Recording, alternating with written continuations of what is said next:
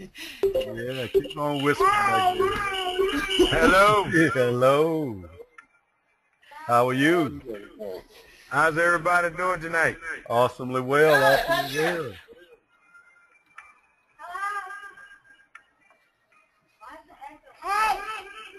Can you hear us, Corey? Yes. I hear you echoing back there. Okay. Good to see everybody. Hello, crew back there.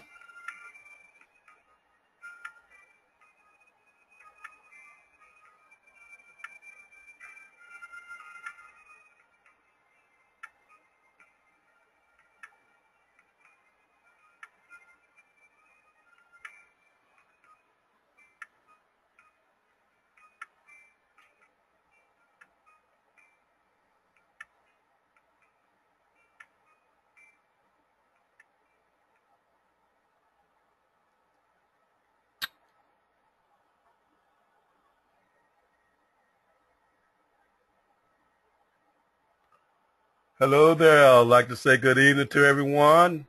Welcome you to our Christian on Point broadcast. Glad to be back. Missed last week. Seemed like it's been a month. Glad to be back. We had a great time on our vacation, but it's nothing like being back home, doing what you love to do. I want to welcome everybody out tonight. As we said, those who are on the phone can star 6 if you want to chime in. We will open up with a word of prayer and get started. Let's pray. Lord God, Father, we just thank you and we praise you, Lord, for your guidance, your mercy, and your grace, and your provision for prosperity and good health, Lord God. We thank you for wisdom, knowledge, and understanding, Father. And we thank you, dear Lord, for the victory that you accomplished for us on the cross through your death, burial, and resurrection, and the authority, dear Lord, that you have provided for us to carry out your will and your plan for our lives. Father, we've come tonight to study your word, to sharpen one another, to open our hearts and our minds to a deeper knowledge and understanding of you and what's required of us, dear Lord, and what we can expect of you, that we may be focused on what's important, dear Lord, and that's glorifying you. Bless this time together tonight, dear Lord. Bless all the hearers, Lord God. I pray that you bless the hearts of the hearers to share, that we may really be open to all that you have to offer, because we all bring a valuable piece to the puzzle. That the vision may be complete. Glorify yourself in this setting, dear Lord. And it's your authority we pray and thank you, Father. Amen. All right. As I said, I'd just like to welcome everybody back out as we get ready to go into our lesson tonight. We've been talking about faith building. And we left off last time. We wanted to make sure that we weren't getting on a path of legalism as we are pursuing righteousness in our lifestyles, because the law was never intended to make anyone righteous. Matter of fact, it was never even intended for the righteous. It was as our tutor, a guide, to remind us when we weren't in line with God. And unfortunately, because of a lack of understanding, and I think we still wrestle with that today. That's why I wanted to have that conversation, to make sure that you didn't have a list of do's and don'ts out in front of you, judging your relationship with God, and more importantly that, judging others' relationships in your world, because it's very easy to do it. We don't truly understand the law of love.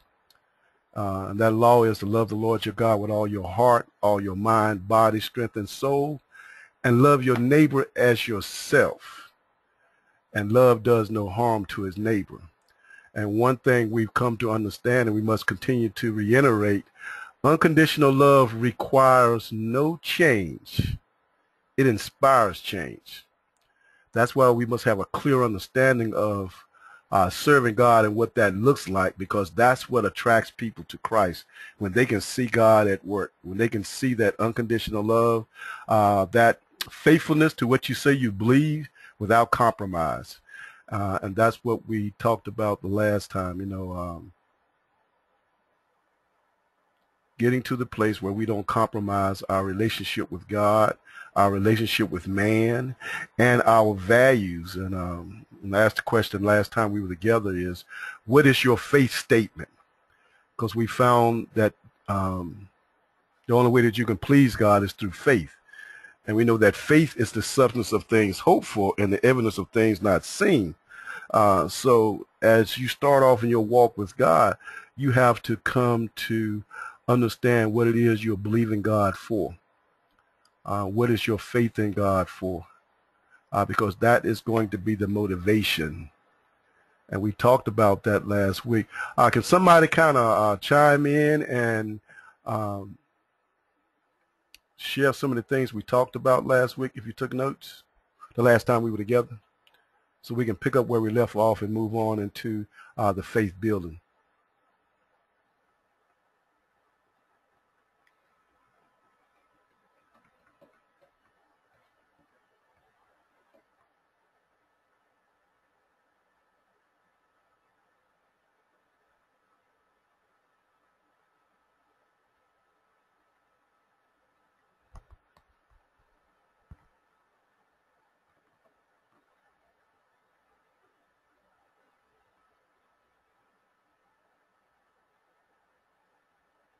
Anyone?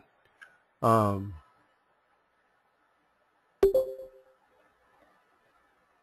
of recap some of the things we talked about. Want to pick up where we left off so we can move on?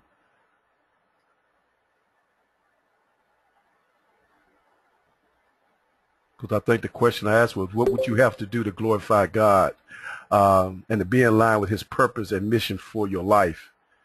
And what is his command? As we said, love the Lord your God with all your heart, mind, body, and soul. Anybody have any questions or comments on any of that before we move on? If not, I'm getting ready. Let me ask you a question. Make sure you're still alive. Which faith builder did we stop on? Was it verse 6 where we were told to add perseverance to our faith, or did we do that one? My audio connection has been lost. Isn't that something?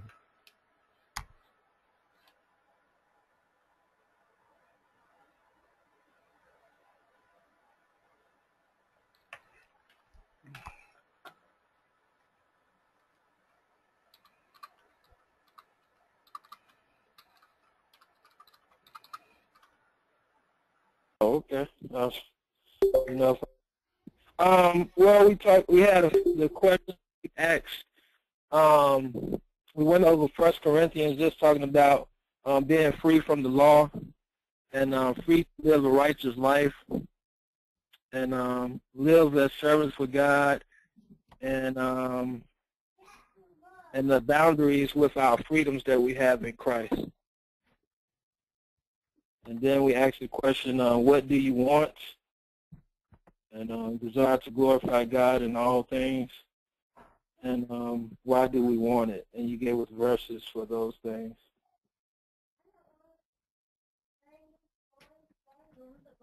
And then the question, will your actions improve your relationship with God? You got your bedclothes out? That's all I have for my notes.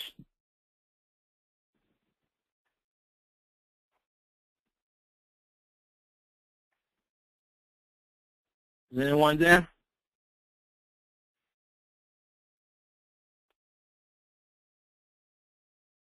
Hello? Hello? Sorry. Yeah, Hello? Can you hear us? I can hear you. You can hear me?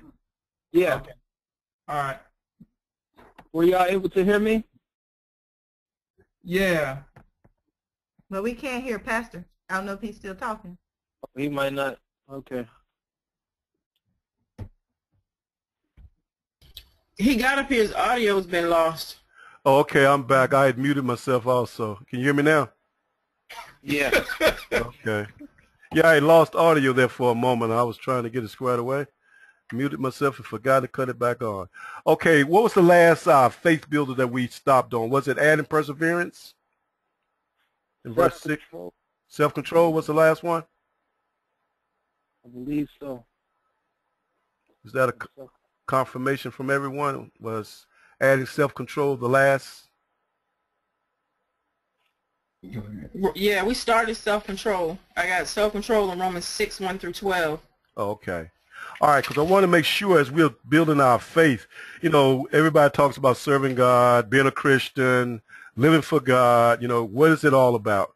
As we've discussed before, you know, it all happened when Adam disobeyed God. Man lost control, lost the authority to carry out God's will for his life.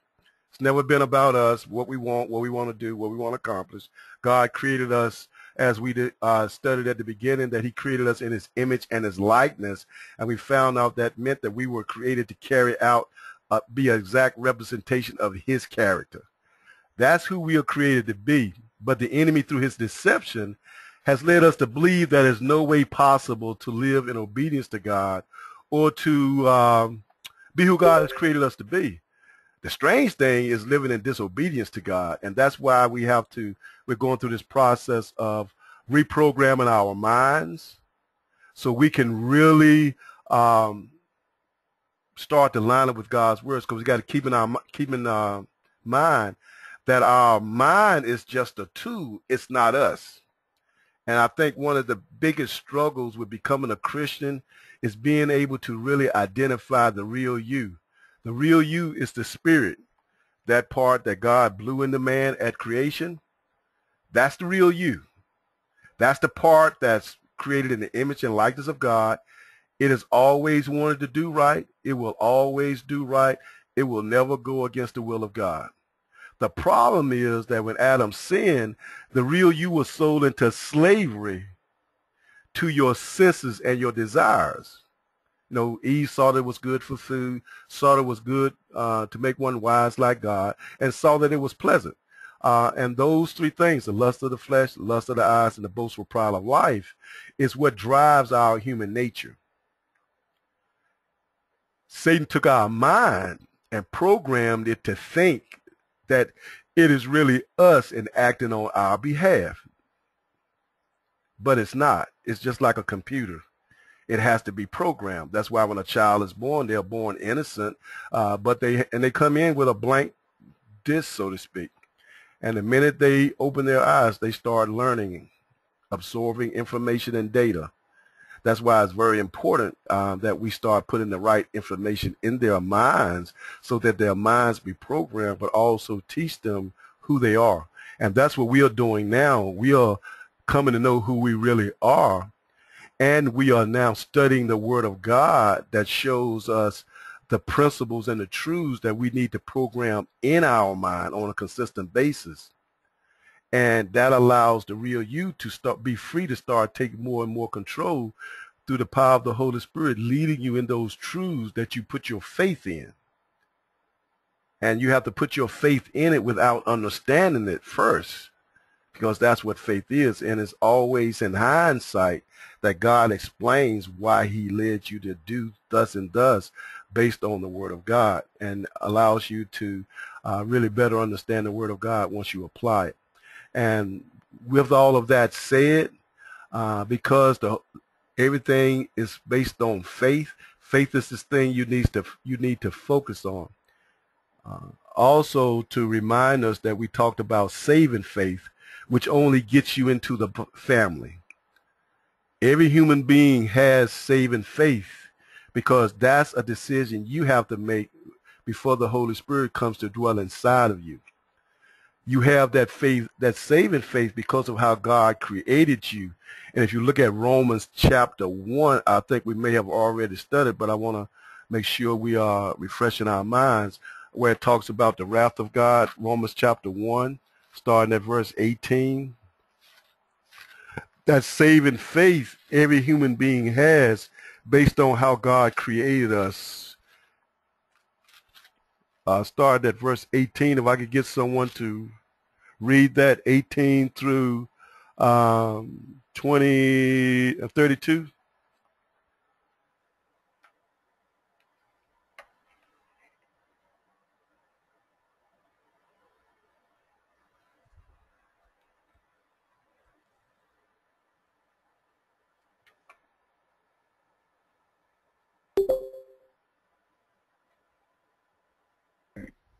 The wrath of God is being revealed from heaven against all the godlessness and wickedness of men, who suppress the truth by their wickedness. Since what may be known about God is plain to them, because God has made it plain to them. For since the creation of the world, God's invisible qualities, his eternal power and divine nature, has been clearly seen, being understood from what has been made, so that men are without excuse. For although they knew God, they neither glorified him as God nor gave thanks to him, but their thinking became futile, and their foolish hearts were darkened. Although they claimed to be wise, they became fools, and exchanged the glory of the immortal God for images made to look like mortal man, and birds, and animals, and reptiles. Therefore, God gave them over in the sinful desires of their hearts to sexual impurity, for the degrading of their bodies with one another. They exchanged the truth of God for a lie, and worship and serve created things rather than the Creator, who is forever praised. Amen. Because of this, God gave them over to shameful lust. Even their women exchanged natural relations for unnatural ones. In the same way, the men also abandoned natural relations with women and were inflamed with lust for one another. Men committed indecent acts with other men and received in themselves due penalty for their perversion. Furthermore, since they did not think it worthwhile to retain the knowledge of God, he gave them over to a depraved mind to do what ought not to be done. They have become filled with every kind of wickedness, evil, greed, and depravity. They are full of envy, murder, strife, deceit, and malice. They are gossips, slanderers, God-haters, insolent, arrogant, and boastful. They invent ways of doing evil. They disobey their parents. They are senseless, faithless, heartless, ruthless. Although they know God's righteous decree that those who do such things deserve death, they not only continue to do these very things, but also approve of those who practice them. You see what it's saying? And because this is what Jesus says, no one comes unto him unless they've been taught by the Father. That means no one seeks Jesus for salvation unless they've been taught by God. Well, from the time that you're born, through your surroundings, through people telling you about God and the things of God, that's God teaching you how God has interacted in your life through things that have happened. Throughout our lives, before we come to know God, we've been in situations where we would say, man, that was nothing but God. But was God constantly revealing himself to us? We knew that there was a God, but, weren't ready to serve him. Sometimes weren't really sure. But it was God's way of teaching us and bringing us to that place where you get sick and tired of being sick and tired. You may have tried to come a lot of times before you were sick and tired and stayed for a while and drifted away. But when you are sick and tired of being sick and tired, and that happens when God brings you to the end of yourself.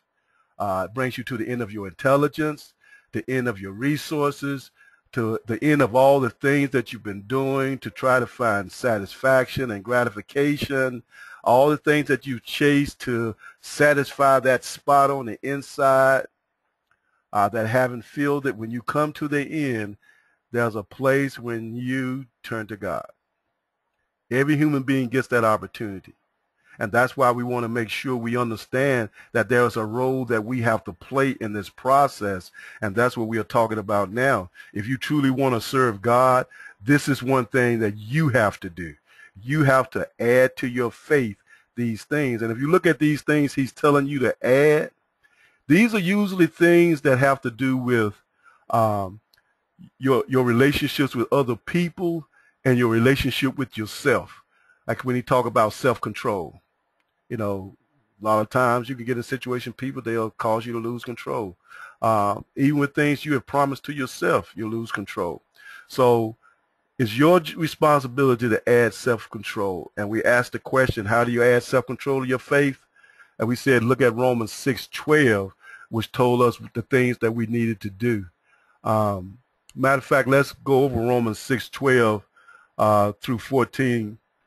Read those verses again, because there's a false assumption that Jesus is going to do it all for you, or the Holy Spirit is going to do it all for you. The Holy Spirit will lead you into what you say you have faith in, and that's going to lead you into places that you usually fail at. Like if your problem is trying to be self-controlled in eating, he'll take you out to your favorite foods and I'll allow them to be free or easy access just to see where you practice self-control. Romans 6:12 through 14. Therefore, do not sin. Therefore, do not let sin reign in your mortal body, so that you obey its evil desires. Do not offer any part of yourself to sin as an instrument of wickedness, but rather offer yourselves to God as those who have been brought from death to life, and offer every part of yourself to him as an instrument of righteousness. All right. That's what you have to do. That's where you have to understand and know who you are in Christ. You have to understand the authority that you've been given and how to use it. But you also have to search yourself and ask yourself, do I really, really love God? Or am I in love with the idea of loving God? Because to love God means you're going to do what pleases him. Colossians 3:5.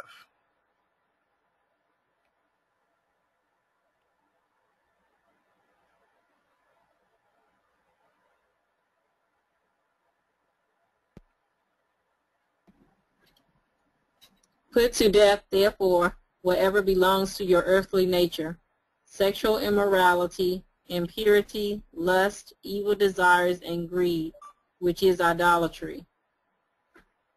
See what it says? You have to put it to death. The Holy Spirit's not going to do it for you. You have to do it. He will assist you in that process, but you have to do your part.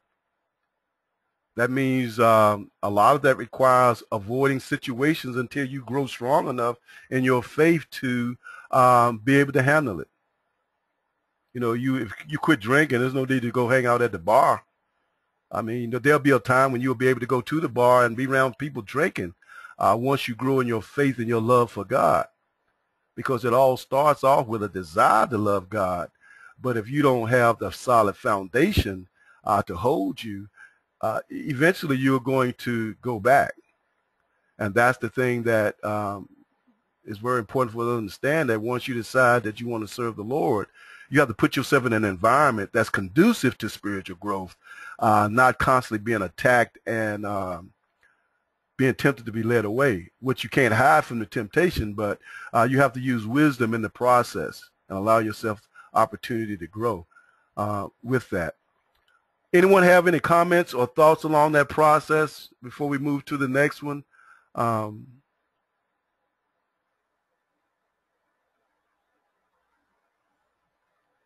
the next one in verse 6 is, we are told to add to self-control perseverance. And I want you to really see the wording, how it has a self-control, perseverance. To have self-control, that means you got to persevere. That means you can't give up. So that means you have to stay under control until you get to the place that you're going. And perseverance is patience or endurance in doing what is right, never giving in to temptation or trial. It is that spiritual staying power that will die before it gives in. It is the virtue which can endure, not simply by not protesting, but with excited hope of what is to come. Excited hope about what's to come. See, the only way you can have excited hope through your trials and tribulations, you really got to be in love. And we talked about being in love with someone. Think of all the things that you met when you were younger. I guess your first love, when you first started experiencing love, what you thought was love. The sacrifices that you made to experience it. Stay on the phone all night, and the only thing you're doing, breathing on the phone. Got to get up to go to work at 6 o'clock, but you'll stay on the phone at 5. Go to work just with a smile on your face. Can't wait to get off to get back on the phone or go see your love. You know, stay up all night, travel miles and miles, spend your last dime, you know, run out of gas or almost run out of gas. You'll take those chances to be with your loved one or to do something that pleases them. You cut all your previous acquaintances loose because you're always hanging out with your lady, especially guys. I don't know about ladies on their side. And that's kind of the discussion you have to have with yourself. Do I really love God? Now understand this. Love for God is not an emotion. Those butterfly feelings, those chill bumps on your arms, that's not love. Love is an action verb. This word is an action verb. Love does. God so loved the world, he gave. Love serves the one that it loves, and it seeks to please them at all times. Any comments on that out there? Make sure I'm not here alone.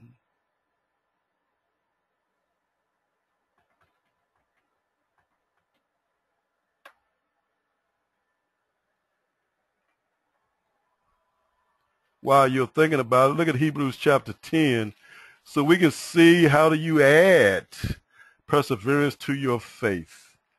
What are some of the things that you must do out there listening to strengthen your faith in God's word? And we talked about, what your hope should be, even from a selfish perspective. God said that if you obey him, everything that you put your hands to will be blessed. He will make you the head, not the tail, lenders, not borrowers. He said, don't pursue clothes or food or where you're gonna stay, but seek ye first his righteousness, and all these other things will be added unto you. It's a single focus that you can have and still enjoy all that life has to offer. I think that's a pretty good deal if we really learn how to do it. Hebrews 10, 35 and 36.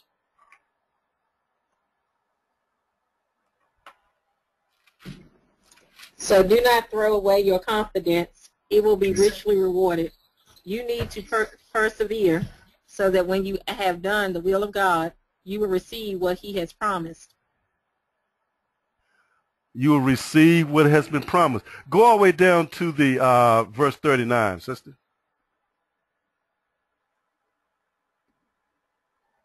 For in just a little while, he who is coming will come and will not delay. But my righteous one will live by faith, and I take no pleasure in the one who shrinks back. But we do not belong to those who shrink back and are destroyed, but to those who have faith and are saved. All right. For those out there that have been told you can backslide, or you have been told you okay, you just backslidden, do not fall for that, because as you see here, we are not of those that shrink back. When the scripture talks about backsliding, it is talking about the children of Israel. Why? Because they were chosen by God. Even though they crucified Jesus as a nation, because he chose them, they're still going to be his children. And not only that, they're going to have an opportunity to be saved during the tribulation period. Unfortunately, Gentiles, that's you and me, if you're not a Jew, this is your time. This is the time of the Gentiles. Matter of fact, God is so serious about this. He said in his word in 1 Thessalonians that if you end up in the tribulation period, he will make it so that you do not change your mind to be saved, because you enjoyed your pleasures here on earth and did not want to turn to righteousness. I think God is pretty serious about us adding to our faith to make sure we don't stumble or fall. somebody should have a comment on that one. You are not a backslider. And if you're living in sin, it's because you love it. There's no such thing as a believer today backsliding if you're not a Jew. That should rouse somebody up out there. Go on, say it. Say what's on your mind. I know you think you're backslidden, and you have an opportunity. I have something to say, Pastor Palmer. Go right ahead. So, I actually, everything that you're talking about, I actually was just having this conversation with Cola in the car today, and have been having conversations with her about this exact very thing. And anybody who's friends with me on Facebook knows that this is something that has been very heavy on my mind about really making a decision to really evaluate yourself and to know it. Like, if you feel that you want to practice sin, then you don't love God. You don't love him. I mean, that's just how I feel. I don't know, but I just got to a place where I felt like if I'm going to continue to do these things, I can't. I need to question myself. I need to be uncomfortable with these things that I'm doing. And if I'm not, then I can't. That means I don't love God. Wow, that's a powerful statement.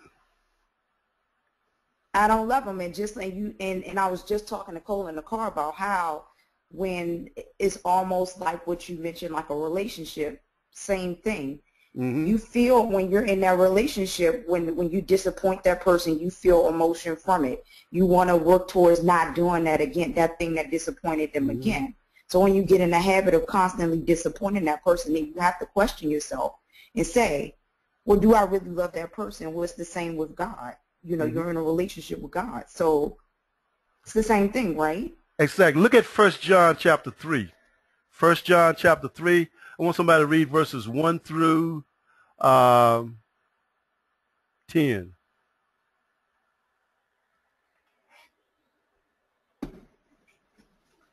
See what great love the Father has lavished on us, that we should be called children of God. And that is what we are. The reason the world does not know us is that it did not know him. Dear friends, now we are children of God, and what we will be, has not yet been made known. But we know that when Christ appears, we shall be like him, for we shall see him as he is. All who have this hope in him purify themselves just as he is pure. Everyone who sins breaks the law. In fact, sin is lawlessness. But you know that he appeared so that he might take away our sins. And in him is no sin. No one who lives in him keeps on sinning. No one who continues to sin has either seen him or known him. Dear children, do not let anyone lead you astray. The one who does what is right is righteous, just as he is righteous. The one who does what is sinful is of the devil, because the devil has been sinning from the beginning. The reason the Son of God appeared was to destroy the devil's work. No one who is born of God will continue to sin, because God's seed remains in. Hello? Hello? Can anybody hear me?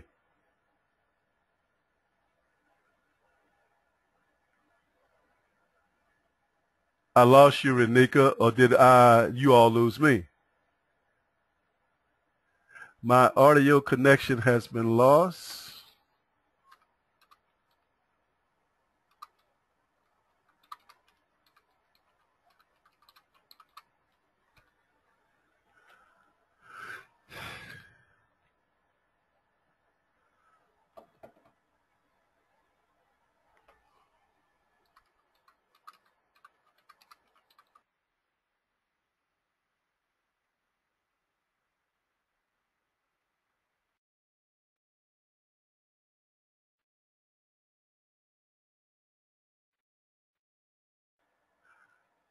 Hello, I'm back. Can you all hear me now? I lost my... Yes, we can hear you now. Okay. Yeah. Okay. All right. So you see what it says. That's the word of God. But the key was, why is it impossible for a child of God to practice sin? Because if you're born again, the Holy Spirit lives inside of you. That's why he says we are not of those that backslide or move away from God. You're always moving toward God. Unfortunately, we have a lot of people that are sincere about serving God, but they have been misled on how to become a child of God. You'd be amazed of how many people are in church each Sunday or say they serve the Lord and are sincere, but they were told to come before the church, repeat some,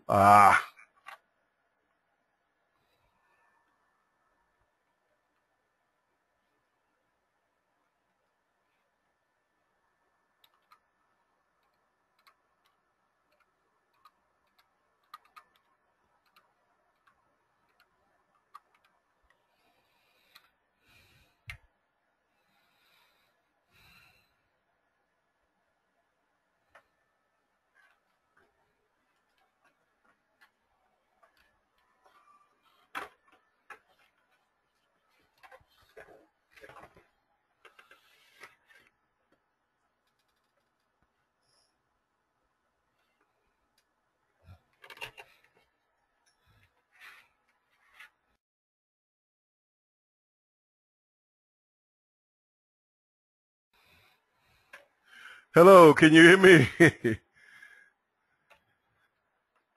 I lost my connection again. Can you all hear me now? Yeah, we can hear you. Wow, Yeah. getting kind of old. Y'all praying out there? Yeah.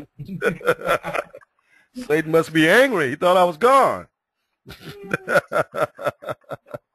All right, but you see what it says? That's why as we're studying the Word of God, we really have to understand, because we know when we are sinning. Now, we've tried to make ourselves believe, and I think that's because a lot of times people have really tried on their own to do the right thing, but it can only last for short periods of time. And as I was saying before I got cut off, a lot of people have been led to believe just by quoting Romans chapter 10, if you believe with your mouth, if you confess with your mouth and believe with your heart that Jesus is Lord, you shall be saved, and then get baptized, dunked in water. People are being led to believe that they're saved. We just come out of a bunch of revivals. I mean, what do you call it? Vacation Bible School, and each year everybody's on their quota thing, and they bring kids in. Parents bring kids in. They come in. Someone talks them into quoting these scriptures, then convincing them to get baptized, and they're told that they're saved, and they grow up believing that they're saved, and that's what the church is mostly full of. No one is really taught what being born again means. I mean, what's the responsibility, how to live the life, what God expects of you, and what you can expect from God. And that's why you just hear these religious cliches constantly throughout. Trust the Lord, believe in the Lord, wait on the Lord, let go and let God. What does that look like? You know, you need to know how to love God when you are getting cut off in traffic. People are stealing from you, cursing you, hurting your loved ones. You still have to glorify God, and you can't do that without the power of the Holy Spirit. So the sister made a very good point, and that's something we're going to have to come to terms with. If you are sinning and then on top of that comfortable with it, that's a good, strong possibility that you don't know God. Matter of fact, that's what God says. You don't even know him. God is harsh. I'm trying to give you the benefit of the doubt, but look what God says. Comments on that point, because something has to be done.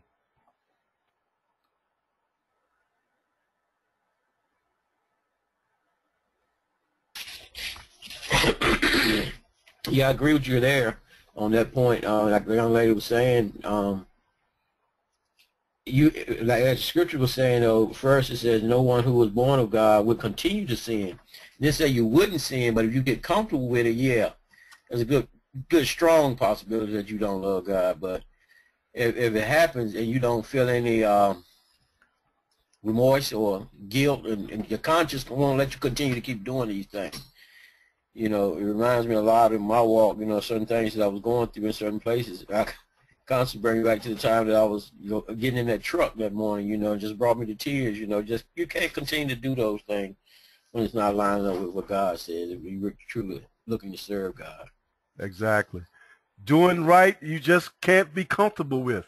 And it's too many people professing to know God that not only are comfortable with sin, but think it's okay. They are actually teaching that if you pray before you sin and pray after you sin, you're all right with God. And they say because of grace. Well, the Greek term for grace means the divine influence upon the heart reflected in the life, which is what 2 Peter is talking about in the beginning. His divine, his promises has given us opportunity to be partakers of the divine nature, the very character of God, which is what we were created to be.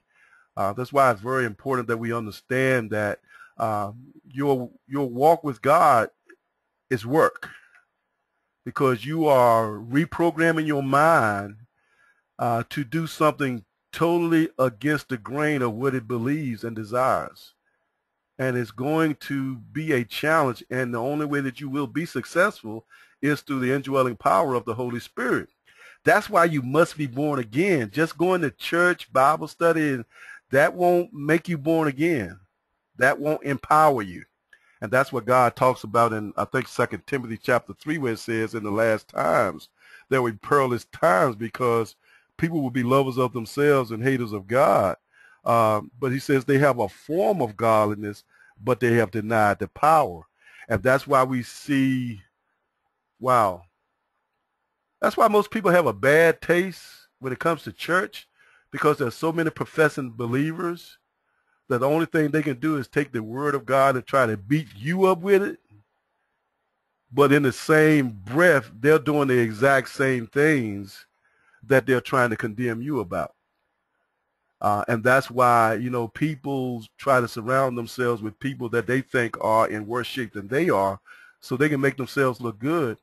There's another reason why people are always looking to find a person's shortcomings rather than to identify their positive traits and build on that, because people always want to prove that they're not all of that. And that's because they have some flaws themselves that they struggle with. All right. Anything else anyone like to share? So, and as the sister was saying, though, before we move on, yeah, some decisions are going to have to be made. And you're going to have to decide who and what you love the most. That's what it all boils down to. Who and what do I love the most?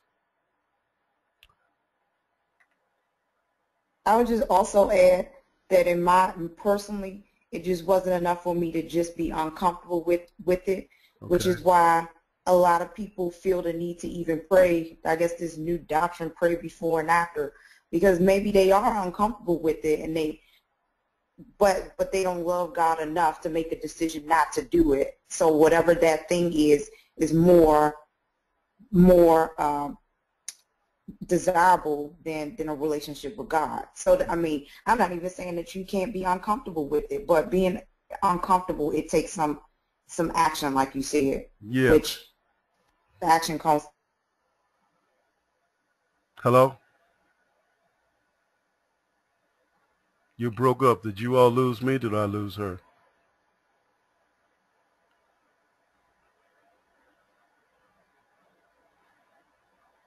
Hello?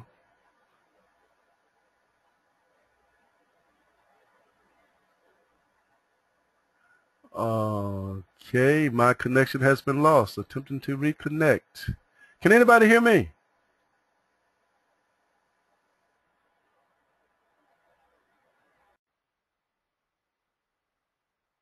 I'm back again. I'm back again. I lost you at the end, CC. I was just saying, I think with people is not even really just enough to even be uncomfortable. People are uncomfortable. I think people are uncomfortable. I mean, if you know God, you know the Word of God, you're going to be uncomfortable because you know that there's no justification for sin. But in our minds, we try to justify it. So that's why we want to, like, you know, pray before and pray after. But whatever that thing is that you can't give up, obviously is more important to you than having a relationship with God. So it's just not enough to just be uncomfortable with it. You have to give some sort of action. Yeah, and that's why we talk about as you come into your walk with God, just like with anything else, you need to have a purpose, know your values. You have to know what they are, and you need to put something in place that actually going to help you carry those out. Unfortunately, most people just go through life without any kind of plan about anything and just kind of become a victim to happenstance and kind of react to their day rather than respond to it in a constructive way that's going to lead them in a particular direction according to their vision and their values. And that's why we stress so much of having life goals and a life plan surrounded around your value system for God and God's vision for our lives to lead us and keep us on the path so we can be able to analyze the data of our behavior on a regular basis and to see whether our actions are lining up with the Word of God or not. And that's why we're constantly doing a spiritual evaluation of ourselves. At the end of the day, you need to do a spiritual evaluation. You know, go through your day and say, okay, did I line up with the Word of God today? And if I didn't, what prevented me from doing that, and what do I need to do to fix that so that I don't be practicing the things that I don't want to be doing? And that's how you add perseverance to your faith. That means you just got to stand on the Word of God because, and I guess in perseverance, one of the things that have been most effective for me is not having any expectations. And what I mean by that is that some people seem to think that, okay, if I do what God says, that means that this and this is going to happen for me. That's not necessarily true. It's more not true than true. What will happen through your perseverance and obeying God, you will continually be tested to see how real that faith is. Because the enemy believes that we have a give-up point. You know, like some people say, I've had faith long enough. I've been patient with you long enough. I've tried this long enough. And they go through all these things, and after a while, they give up. They have a quitting place, and that's what the enemy is banking on. That's why we have to make up our mind in the beginning, is God's word true? That means that if it's true, no matter how long it takes it to materialize, it is still true. That means I have to persevere and wait for the outcome. And the outcome that you're looking for is not the thing you're trying to do. It's the thing that God is trying to do to you, which is transform you into the image of God. And that's what wandering in the wilderness for 40 years represents. It represents that the children of Israel, through all of God's miracles and things that he did in their life to reveal himself to them, they still complained and murmured in how the days were unfolding. If you know that God is transforming you into the image of his Son, that everything is working for your good, that good doesn't necessarily mean you're going to have money or other things. Those things will come, but that is not the purpose. The purpose is your transformation, where your life starts to look more and more like Jesus on a regular basis. So much so, you don't have to wear a cross or any kind of spiritual, religious, memorabilia, trinkets or whatever. People will start to notice through your behavior and your character that there's something good going on with you, and people are going to start to want to spend more time with you because you're going to start to bring joy, security, peace, and a sense of, what's the word I want to, a sense of joy and happiness in people's lives. And that's the character of God. And you will start to attract people to you. They won't know why, but it will be the character of God that they're seeing. But the enemy is constantly accusing us of being quitters. Eventually, we're going to give up. And unfortunately, most people give up right at their blessing. So, come on, there's lots of houses available. Okay. So, any comments?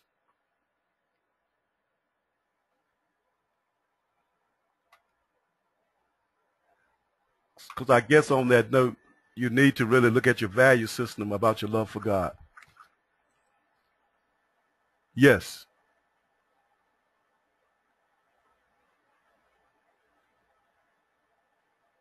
Let's go back to verse 6 then in 2 Peter chapter 2, verses 3 through 7. Hello? Yes. Hello, Pastor? Yes. Okay. So just for a clear understanding. So perseverance. It is sum it up with, it is it's the ability to stand on the word of God regardless of your outcome? Yes. Regardless of your circumstance, even in teaching and sharing the word of God. Like even with my testimony, I mean, for years, teaching the things of God when my life didn't represent any of it physically. Matter of fact, it was the exact opposite. But do you stop teaching the truth and standing on that truth just because your life doesn't represent it? Do you stop teaching that God wants you to have prosperity and good health if you're poor and struggling? See, that's all part of the process to see, do you trust God's word based on his word, or does something need to happen for it to be true to you?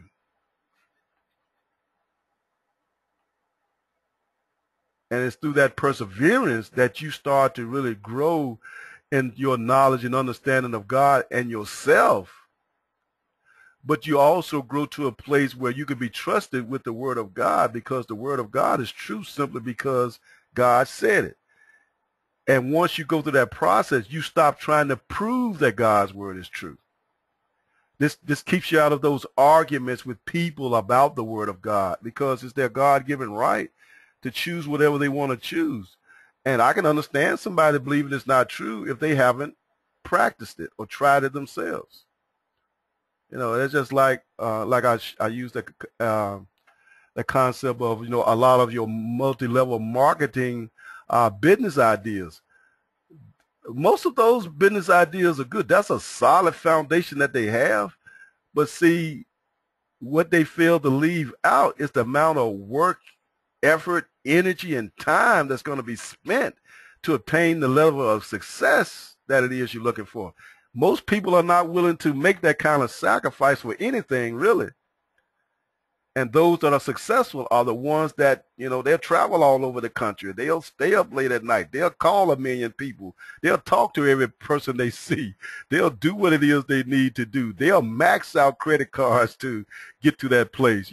That's the sacrifice they're willing to make. And those that go that route are usually the ones that become the most successful. Well, it's the same thing it is with the Word of God. I mean, this is the only thing that I have got involved in where the presenter of it tells you everything and does everything look like to discourage you from following him. Jesus said, if you want to follow me, you got to forsake mother, father, brother, and sister. Give up all you have, give it away, and follow me. You got to die to yourself daily. You got to stop, turn your back on life as you know it. All the things that were valuable to you, the world system, you got to count that as worthless. It don't even count. It doesn't sound like he's trying to impress me. You get what I'm saying? But everything else is trying to give you this great picture and leave out all the rough details. Jesus leaves out the good stuff basically and tell you all the hard stuff. You're going to suffer. It's going to require great suffering and struggle and hardship, and and you got to press your way in. It's a narrow road, very few that find it. But if you mope around like somebody's searching for keys in the dark, you may find me. That don't sound like he trying to encourage you to follow him. But those that don't understand it, they try to sell you a bill of goods like all your problems are going to be solved. So perseverance, that's why a lot of people give up, because they have been sold this false bag of goods that don't work.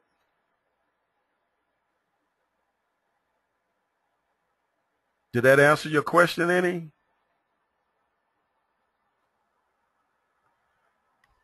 Yes, sir. That means you can't give up. You know, the thing about even the things that you've gone through in your own personal walk, hey, it's a lot of times, you know, you want to give up. And that's what the enemy was counting on. So appreciate that insight, because that is, perseverance is the key.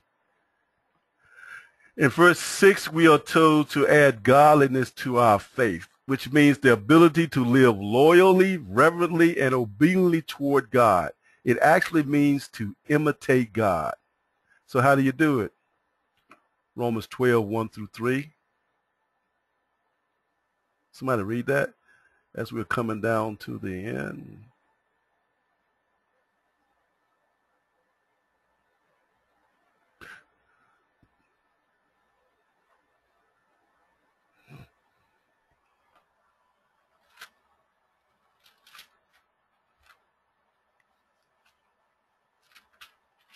Therefore, I urge you, brothers, and sisters.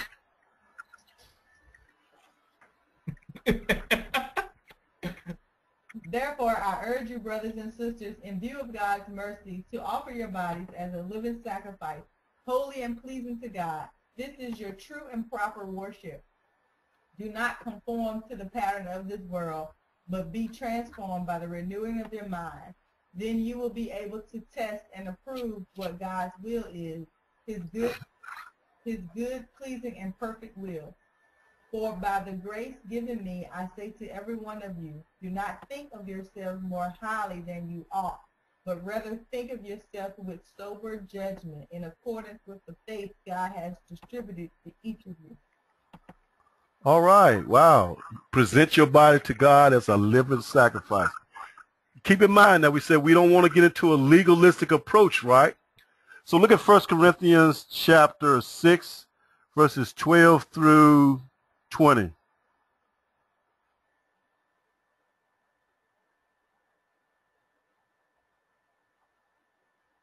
Because we want to understand that we are free in Christ.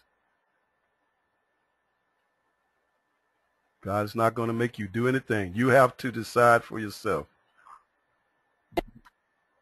I have the right to do anything, you say, but not everything is beneficial. I have the right to do anything, but I will not be mastered by anything. You say, food for the stomach and the stomach for food, and God will destroy them both.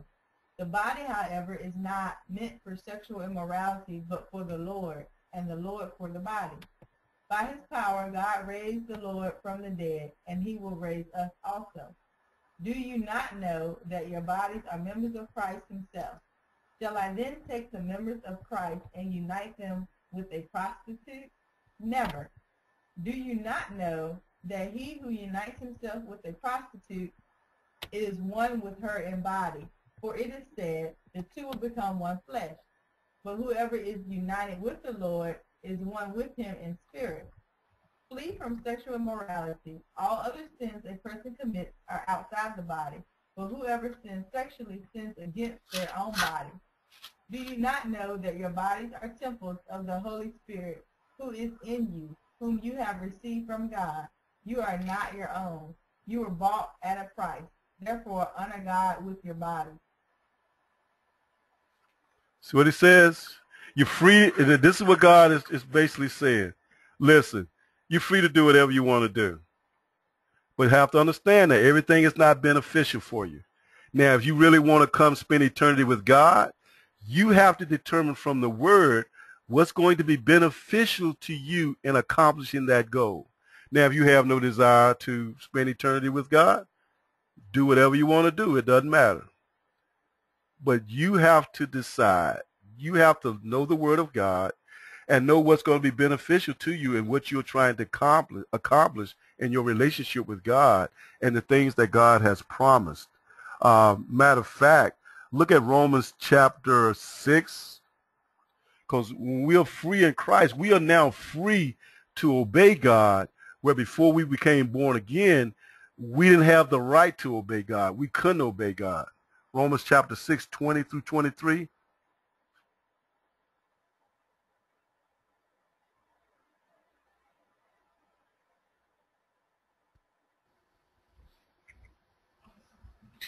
When you were slaves to sin, you were free from the control of righteousness. What benefits did you reap at that time from the things you are now ashamed of? Those things result in death. But now that you have been set free from sin and have become slaves of God, the benefits you reap leads to holiness, and the result is eternal life. For the wages of sin is death, but the gift of God is eternal life in Christ Jesus our Lord. See what it's saying? Before we accept Jesus as our Lord and Savior, we were free from righteousness. We couldn't do righteousness. And that's where your heart has to go out for people that truly don't understand what being born again is, but have a desire to serve God. Because most of the people I see are sincere. They just have a lack of understanding of what being born again is. And because they haven't truly been born again, they don't have the power to live in obedience to God. That's why we can't give in to what people are telling us about whether they're born again or not. We have to observe their fruit. And that helps us understand what message we have to give to them. You know, there's no need to talk about going to heaven if you haven't gotten into the family yet. You no need to talk about the last 7 words of Jesus and you haven't accepted Jesus as your Lord and Savior. And the enemy has us distracted on a lot of things that have no relevance in your being born again and spending eternity with God. And if you observe the things that people have busied themselves with, none of it makes any difference one way or another in getting into heaven. And so that's why we have to understand the importance of really understanding what being born again is and what a child of God is supposed to look like and our obligation, because we are obligated to serve God. Romans chapter 8. Then we will bring it down to a close. Romans chapter 6. No, I'm sorry. Wait a minute. Romans chapter 8 is what I'm looking for.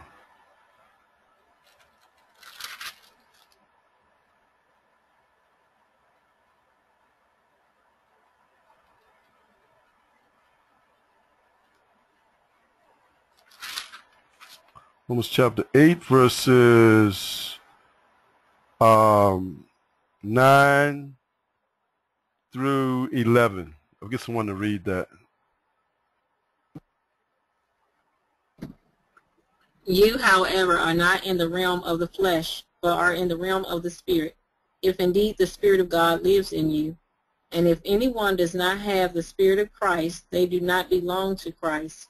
But if Christ is in you, then even though your body is subject to death because of sin, the Spirit gives life because of righteousness. And if the Spirit of him who raised Jesus from the dead is living in you, he who raised Christ from the dead will also give life to your mortal bodies because of his Spirit who lives in you. All the way to verse 14. Therefore, brothers and sisters, we have an obligation, but it is not to the flesh to live according to it. For if you live according to the flesh, you will die. But if by the Spirit you put to death the misdeeds of the body, you will live. For those who are led by the Spirit of God are the children of God. See what he says? This is what the Holy Spirit's responsibility to us is to lead us into the things of righteousness. And if you are born again, you are obligated to God. Nothing else, not yourself, you're obligated to God. But look at the reward. God promised to give you more than you could ever imagine if you pursue righteousness and the life that he created us to live. So thank everybody for joining us tonight. We've come down to an end, but I really want us to think about, in building our faith, and the outcome has to be righteousness. So your pursuit in life should be righteousness. Your faith statement should be righteousness, because within that, everything that you could ever desire in life is promised to you. And that's the simplicity of God. He doesn't give us a lot of things to occupy our mind with like religion does. All the things to keep up with and remember. Focus on righteousness, which is what he created you to do. And the real you, that's what it craves. He craves righteousness. That's why we have to reprogram our mind and understand that the Holy Spirit will lead you into that righteousness. You just have to go through the pain and the suffering that it takes to get through the other side. Whatever the enemy has established in your life to make you give up, turn around, and avoid uncomfortable situations. As a child of God, you should look forward to uncomfortable, challenging situations because you know they're designed to move you past your human nature, who has a quitting point somewhere in there. And you want to take it and start making it do things it don't want to do. And that's what I would like to challenge you all as we're going through this study. Find things that your human nature doesn't like and start making it do it. Make it listen to music it doesn't want to listen to. Make it eat foods it doesn't want to eat. Make it hang out with people or be around people that it just doesn't like. And start practicing unconditional love. Stop letting your human nature have its way. I want to thank everybody for joining us tonight. Look forward to seeing you again next week. If I don't see you on this side, I'll see you on the other side. So have a blessed night, and we'll close up with prayer. And I look forward to seeing you next week. Oh, Lord God, thank you for this time together tonight. I ask you to continue to lead us and guide us in the way of righteousness. Lord, we thank you for this opportunity to open our minds to building our faith and our trust in you, Lord God, and what it takes to do so. Lord, fill us with thy spirit that we may be a blessing to all that we come in contact with, that the world would know that hope and deliverance is here as they see our deliverance. I speak blessings upon all of those that are on this broadcast, dear Lord. Touch their hearts and our minds, because it's evidence that they have a desire to improve their relationship with you. And this would be great for the kingdom, dear Lord, because it would represent your character here on earth, that the world would know the benefit of serving the true and living God in righteousness. Glorify yourself, Father. And it's your authority we pray and thank you, Lord. Amen. Good night.